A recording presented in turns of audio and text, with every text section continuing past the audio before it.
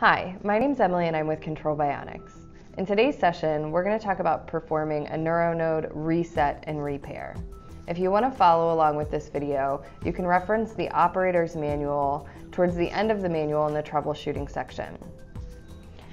When performing a reset and repair, you can keep the device attached to the client, although for demonstration purposes, I'm going to remove it. There's a couple issues which may result in you performing a reset and repair. The first one may be if you go to connect to the NeuroNode controller application and receive an error like the one shown here, stating NeuroNode not found. Another common issue that may result in performing a reset and repair is if the battery has been completely discharged while using the NeuroNode. In that case, you may receive an error when switch control is turned on, which reads, switch control external switch not found. The first step for performing the reset and repair is going to be to turn off switch control. In order to do this, you're going to triple click the home button. When prompted, go ahead and select OK to turn off switch control. Next, we're going to close the NeuroNode controller application.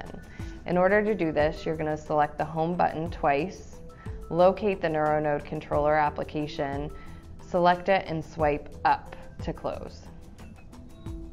Now we're going to go into the device's settings and we're going to look at our Bluetooth settings. You can see here that the NeuroNode is listed in the My Devices list. You're going to select the I next to the device and select Forget this device. When prompted, go ahead and select OK. At this point, we're going to turn off the device's Bluetooth. Once the device's Bluetooth is turned off, we're going to go ahead and reset the NeuroNode. In order to do this, you're going to want to locate the push pin tool provided in your kit.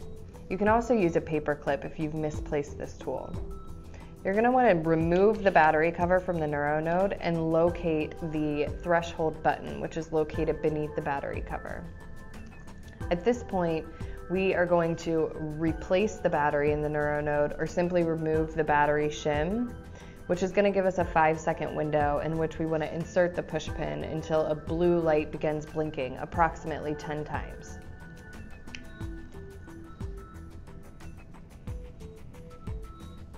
This blinking blue light indicates that the NeuroNode is being reset.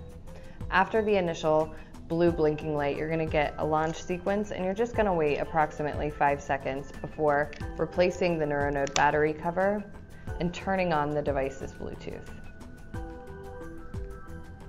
You'll see here that the NeuroNode is listed in the Bluetooth devices, but we're not going to select it in the device's settings. We're going to launch the NeuroNode controller application and select Connect to NeuroNode. At this point, you'll receive a pairing request and you'll want to select Pair. We're going to verify that the NeuroNode is signaling within the NeuroNode controller application. And then we're going to go ahead and turn on switch control and ensure that a selection can be made utilizing switch control.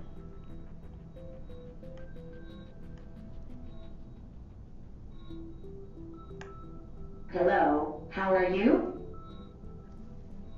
Once you've verified that both applications are working and switch control is working, you should be good to go.